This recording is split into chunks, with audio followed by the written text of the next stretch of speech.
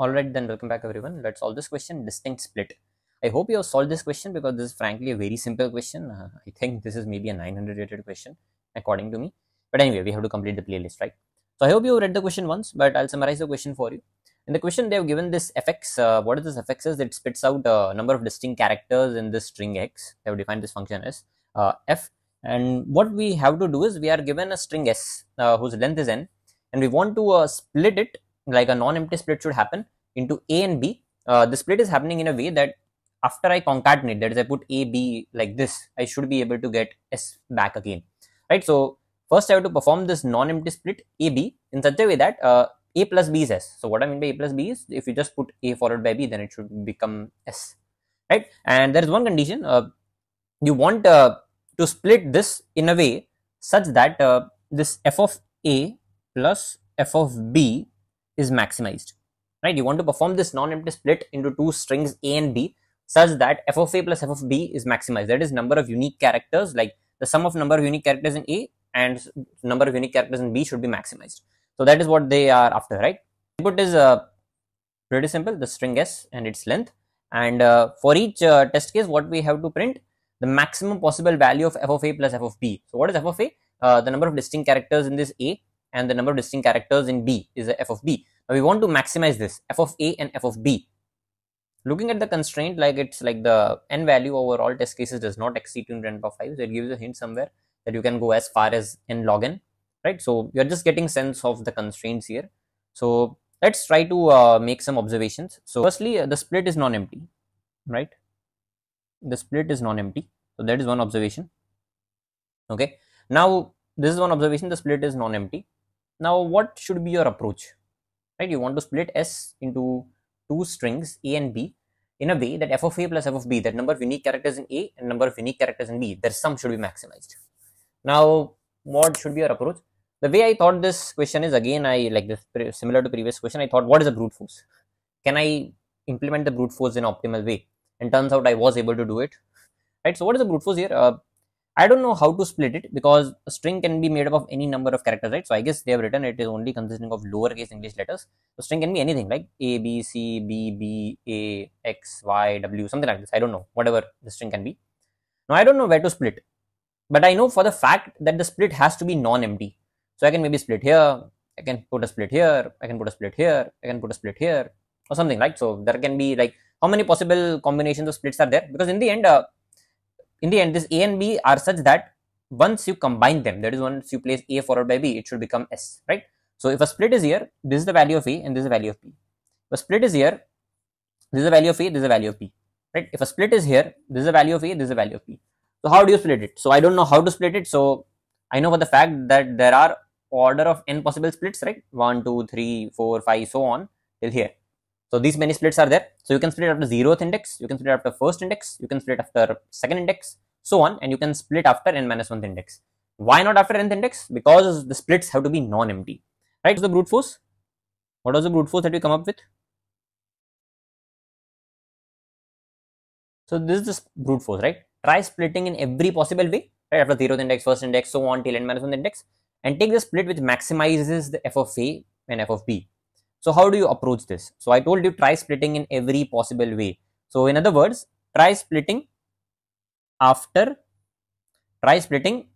instead of this in, so I'm just trying to simplify my language, try splitting after every possible index. So what all the every possible way, or I should write here every possible index. So what is every possible index in 0 till n minus 2, right? So I'll try to split after 0th index, first index, second index, third index, fourth index, so on. I'll try to split after, what is this index? This is n minus 2th index, right? So this is n minus 1 index. So these are all the possible splits, right? So these are order of n splits. For every possible split, find the value of f of a plus f of b, right? Find the possible candidate, right? So this is our candidate. Find the possible value of f plus f of b and consider the one which yields maximum value, right? Idea is pretty simple, right? So you are given a string here. You try to split it after every possible guy, and here you find out one candidate, here you find out one candidate, here you find out one candidate, here you find out so on. So you will have some order of n candidates, and you will take the maximum of one of them. You can maintain a running max, right? You can maintain a running maxi and this max C will be C1, max of C1, C2, C3, C4, right? So what are the C1, C2, C3, C4? These are, you can say, the local candidates, right? So what is f of A plus f of B for this split? What is f of A plus f of B for this split? So you can take maximum all of them. Now the approach is there for every possible candidate. You find out f of A plus f of B, and you take the maximum of all the possible candidates, right? So you have some order of n candidates, C1, C2, C3, C4, Cn minus 1. You just take maximum all of them. Now my question to you is, how do you find out the value of a given candidate? So for a given split, how do you find out this f of A plus f of B? Let's take a general example. I don't know if you are aware of this technique or not, so I'll explain it from scratch anyway. So what we are after is, for a given split, that is, let's say after some index here, I don't know which index that is. So whatever index, you want to find out, so this part is A, right? This subarray is A, and this subarray or substring, whatever, both are same thing here, without loss of generality here. So A and B, what you're after is, for a given split, you want to find out f of A plus f of B, right? What do you want to do? Like, we are thinking about brute force here, right? So don't think about optimized version here. What is f of A? By the way, number of unique characters in this part, right? Number of unique characters here, that is what f of A is, and f of B is number of unique characters here, right?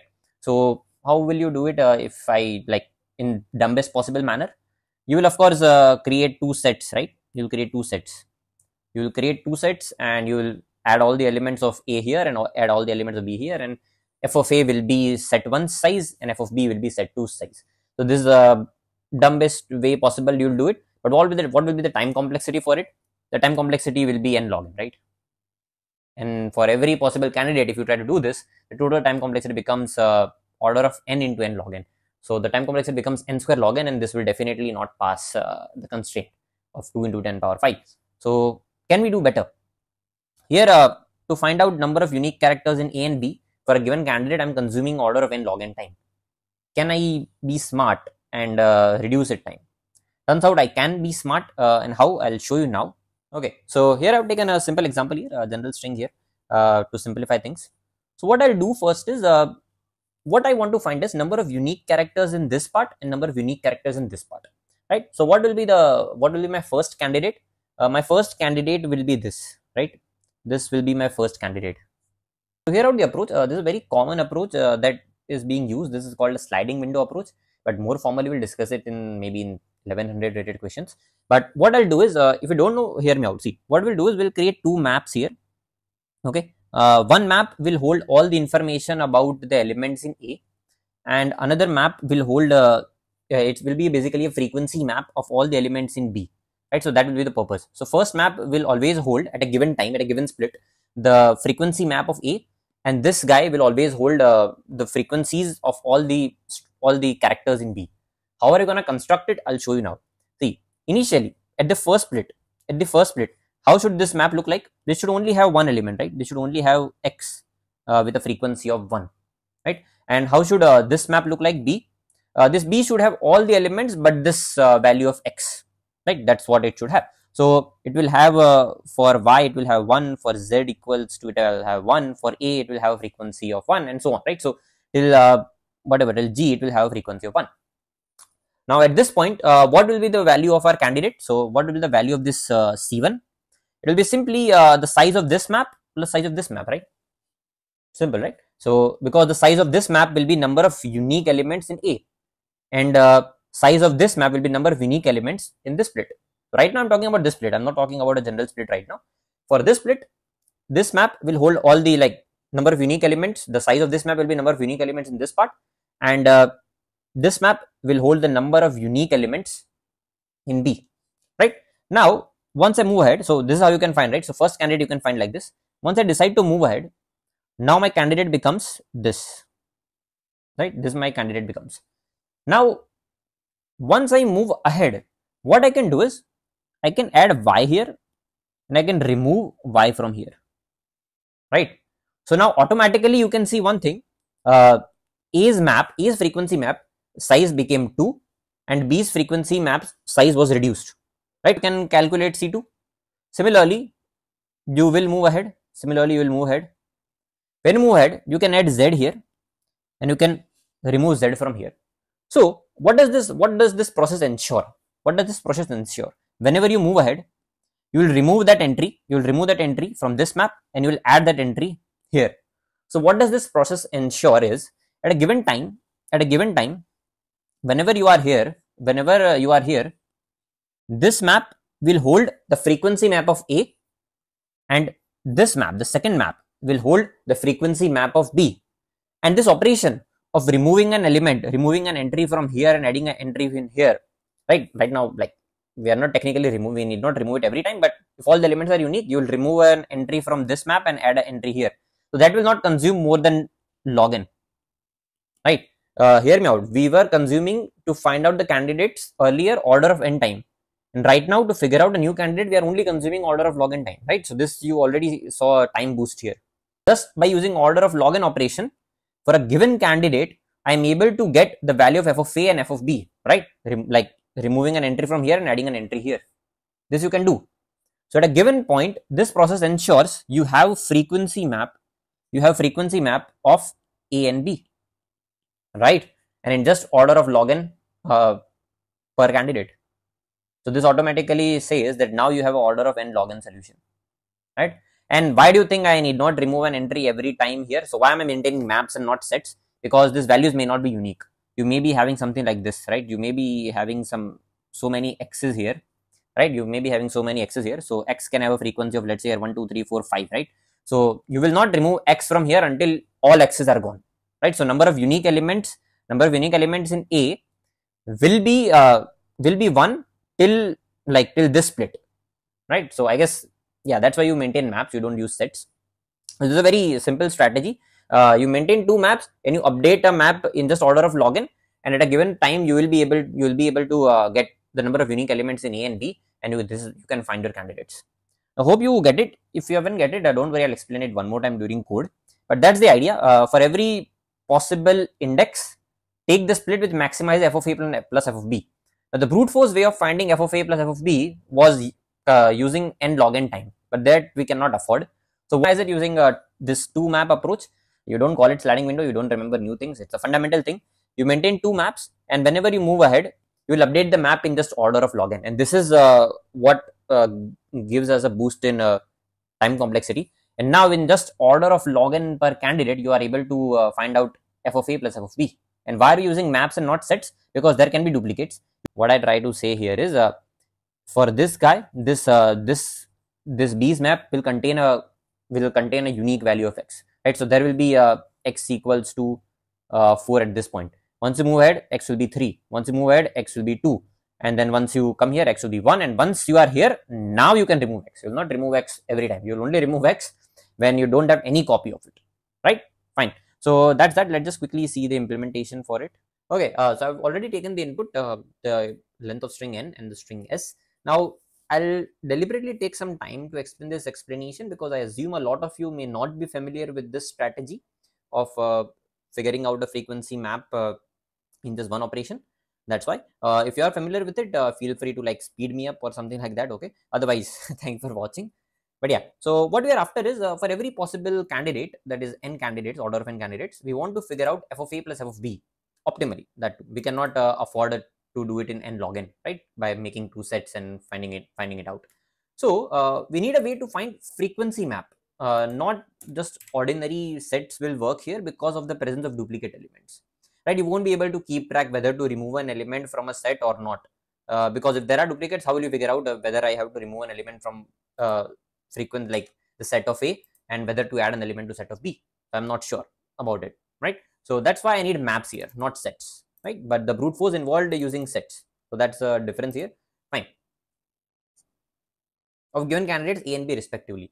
So how do you approach this one is, you first need to create two maps here, right? So map of it will be char of in, right? So because it stores the frequency map of our candidates, I'll name it very good way, left and right. So left will be the frequency map of A and right will be the frequency map of B for a given candidate, of course.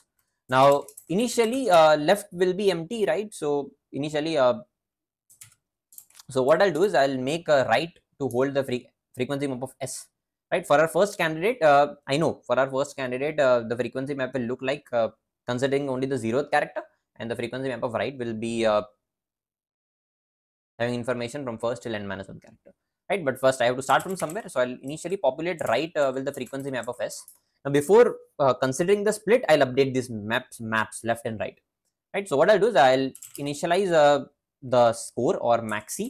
So any which way, you know that the minimum value of score will be 2, right? So whatever split you do, any which way, there will be one unique element in A and one unique element in B. So the minimum value of score is 2.